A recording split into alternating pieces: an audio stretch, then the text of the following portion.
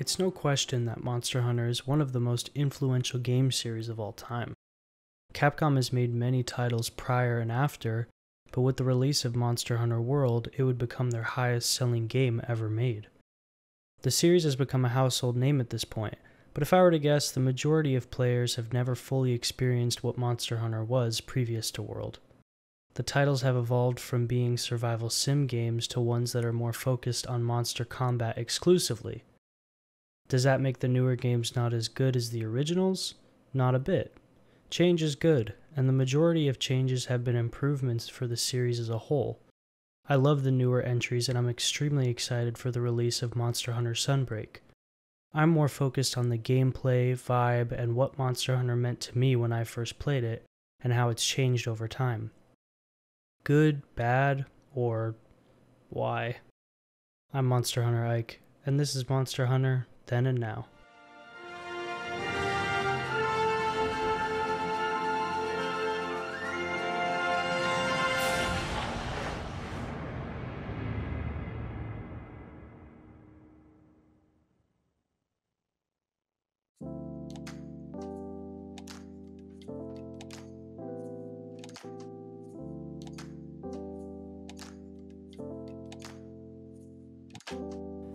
Do you remember the first time you played a Monster Hunter game? I started my Monster Hunter journey with the third generation, Monster Hunter Tri on the Wii.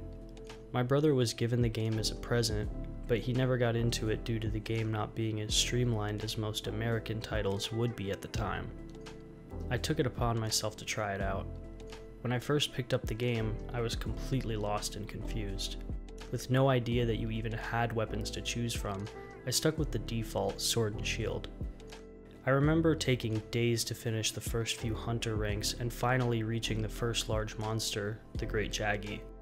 Even in a recent playthrough of the game, I took my time through the tutorial and reached the Great Jaggy quest in an hour and 15 minutes. While the tutorials of earlier Monster Hunter games were admittedly way too long, they gave this feeling of true adventure. In Monster Hunter Tri, you're slowly introduced to Moga Woods, an island attached to Moga Village. With each quest, the areas of the map are exposed. While not the most dopamine-inducing experience, collecting mushrooms, ore, and bugs made the player slow down and truly breathe in the world. I felt like I was a part of a real village, contributing to the villagers' needs. It made playing these quests have some kind of purpose, especially not knowing what rewards you would get from them. Seeing the village grow with each quest was a satisfying feeling, and it felt good to get them back on their feet. This was an element of Monster Hunter series that I feel has sorely been missed in recent years. While the villager quests in Monster Hunter Rise still give good rewards, it's only in your interest. I know that sounds a bit silly considering the AI of these games don't actually have feelings or needs, but it made the vibe and world of the games more believable.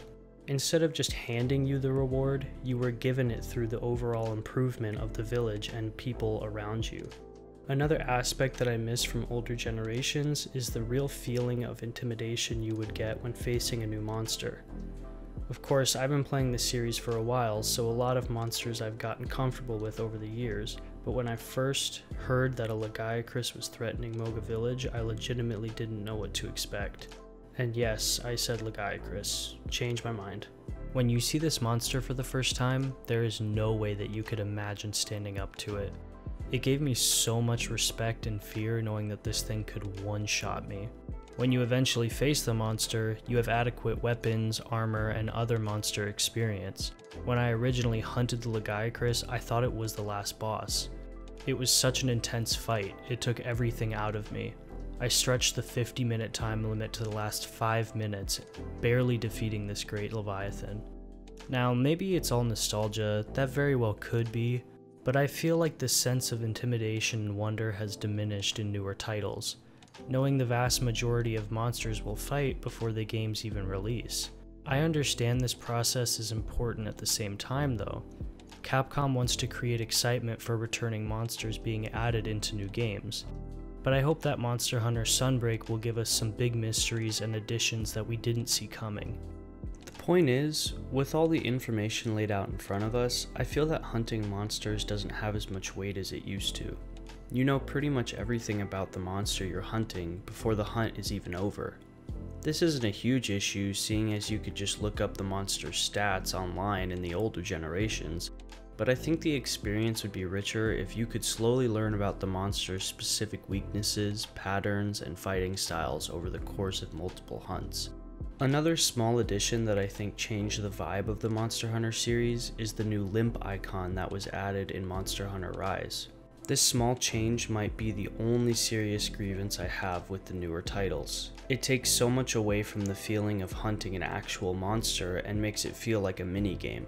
Before, you had to look for signs like broken parts, cut tails, exhaustion, and a physical limp when the monster was capturable. Those elements of the hunt are still in newer titles, but seeing the blue icon alert us that the monster is limping breaks a lot of the tension of the hunt.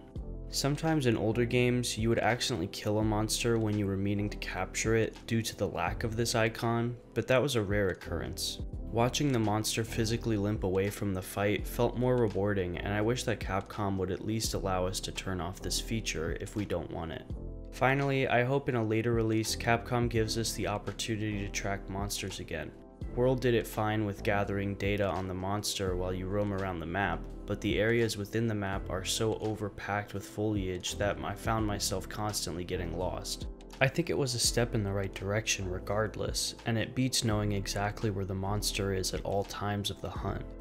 With both new and old Monster Hunter, the game still delivers in its art direction, visuals, and especially its music. Immersion has never been a real issue for me with these games, but I think slight changes like these would increase that aspect a bit. All that being said, Rise did an excellent job with its delivery.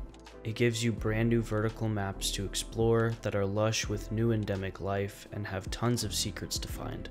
Kimura Village is a great hub with unique and colorful characters, and the monsters felt refreshing and challenging, especially Magnamalo, Almudron, and the Apex variants. Whatever Monster Hunter game you started with will probably still give you the best vibe of any other title, and I'm glad that more and more new players are able to connect with this series that I hold so dearly. The only thing that I believe would greatly improve this series is if Capcom focused on some elements that don't involve monster combat. How does nobody at Capcom know how to make an interesting story about hunting monsters? As a bonus, I miss the day and night cycles that Monster Hunter DOS and Tri offered. Present again in Rise, but the only difference between them now is how dark or light the maps are, at least as far as I know. Monsters that are only available during certain seasons of the year like Monster Hunter DOS are a bit extreme, but a monster that only comes out at night gives you that variation without having to wait so long. Maybe seasons could change how certain maps look during different times of the year. Certain monsters could migrate to different locales depending on how hot or cold the usual locale is. These are some small changes that I think could add some more flavor to the game, giving the vibe an overall boost.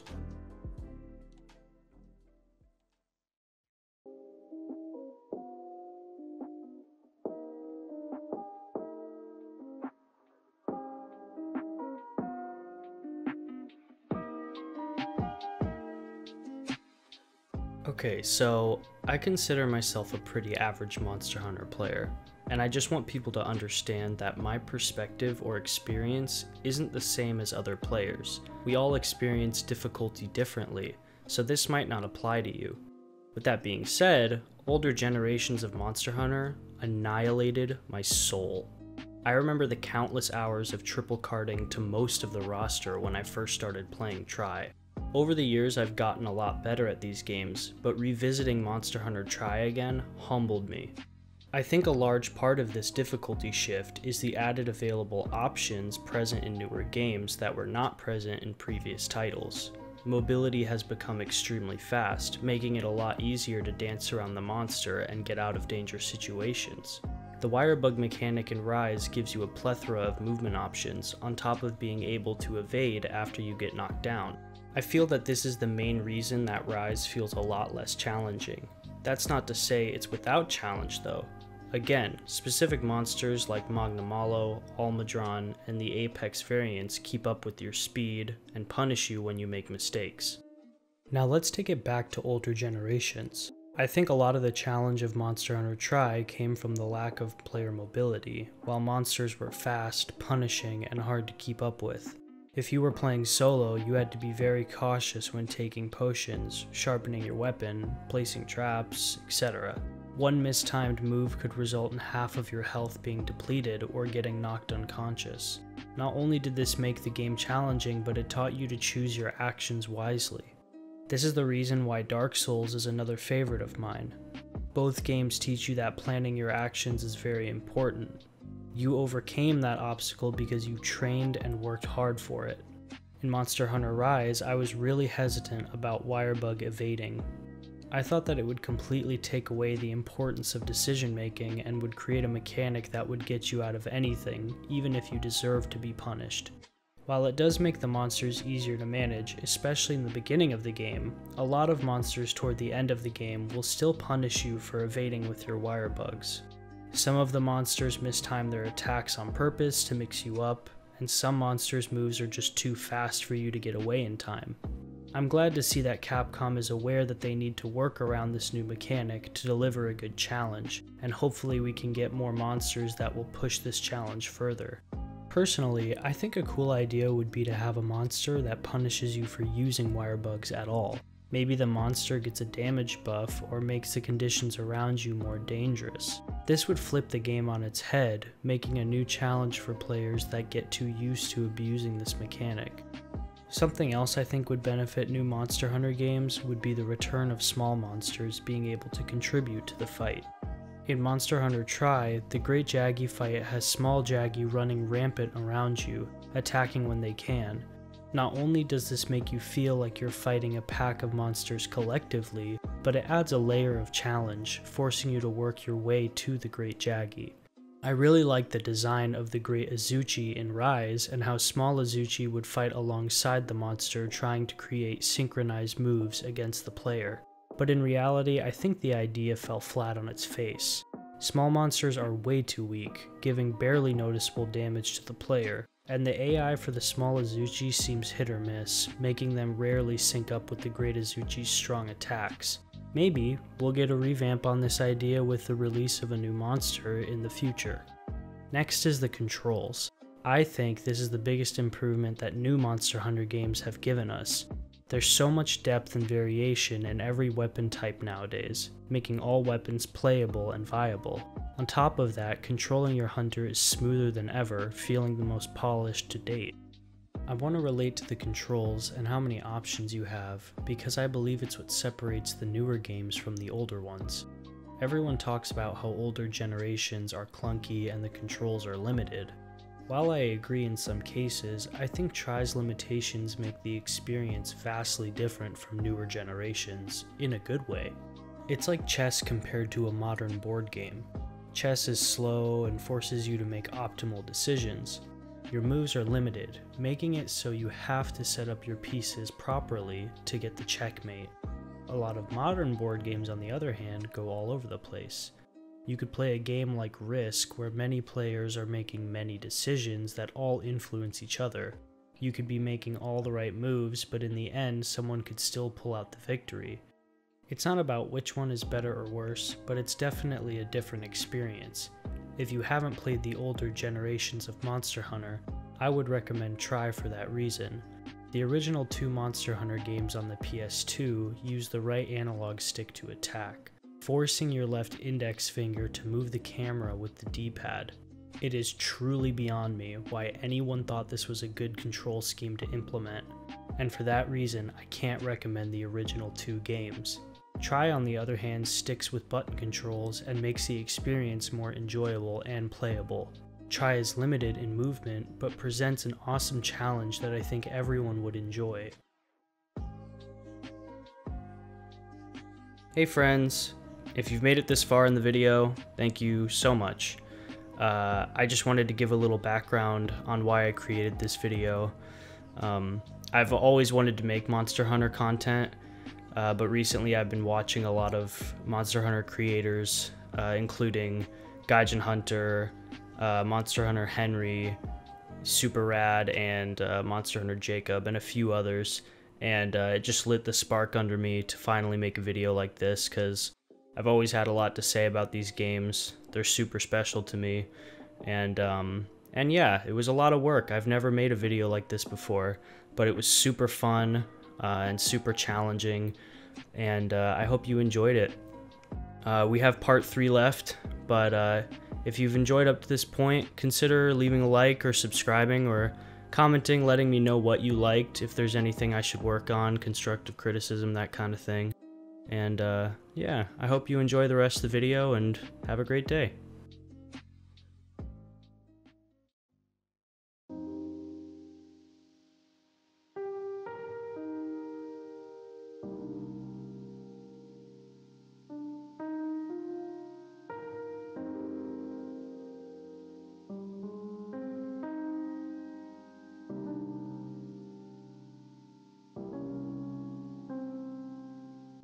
Monster Hunter is important to me. I can't believe that I've been playing these games for 12 years. As a kid, I think Monster Hunter Tri really helped with my development. It taught me a lot about overcoming tough challenges and how to see something through until the end. Being someone who was brand new to Monster Hunter, it was a monumental challenge to finish this game, let alone play it at all. But Capcom created an experience that drew me in like nothing else ever would. The world of these games are incredible to play in. They feel alive and fleshed out. I was lost in this game for a year straight, playing it almost daily. I remember being that age was difficult. You're slowly growing and transitioning out of a part of your life that you'll never go back to. A lot of things change throughout this time, and the fear of growing up and facing the real world can cause a lot of anxiety. But no matter what age I got, and still to this day, every time I hear the Moga Village theme, I'm instantly brought back. It's comforting knowing that I will always have these games to fall back on, to distract me, and to make memories with. After my journey with Monster Hunter Tri, Monster Hunter 3 Ultimate came out on the 3DS a year later. I convinced my brothers and friends to get the game, and we've all been playing Monster Hunter together ever since. My best Monster Hunter memories are playing with the people that I care about most, wasting time away on the couch, and enjoying each other's company. I also met a ton of amazing people online throughout the years. Back when I played Tri, I didn't know you could find most information about the game on the internet until the release of 3 Ultimate. That resulted in me going to the multiplayer hub a lot just to ask questions about the game.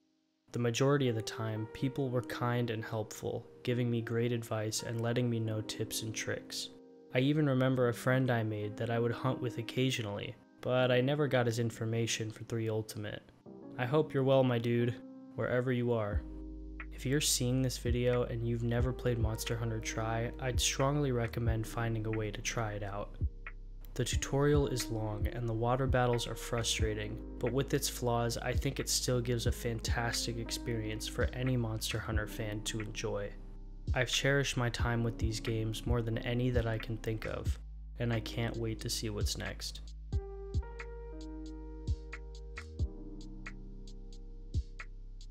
Hey, thanks for watching. If you liked the video, please give it a like and subscribe to the channel. I want to do more videos like this, and I have a few ideas already planned. You can follow me on Twitch and Twitter if you want to keep up with more of my stuff. Links will be in the description.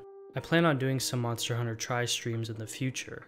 Again, big thanks to Gaijin Hunter, Monster Hunter Herney, Super Rad, and Monster Hunter Jacob for bringing me the inspiration to make this video. They all have great content, and their channels will also be in the description.